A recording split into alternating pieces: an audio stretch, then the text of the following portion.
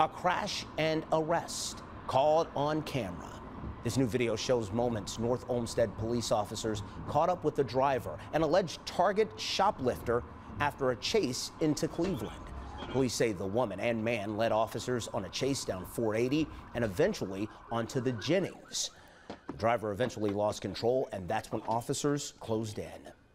176, car is still mobile. Get out of the car! Hands up! Hands up! Hands up! Hands up! Hands up!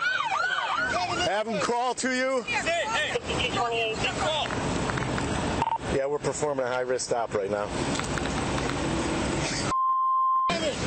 Come on. Both were arrested. Thankfully, no one was hurt.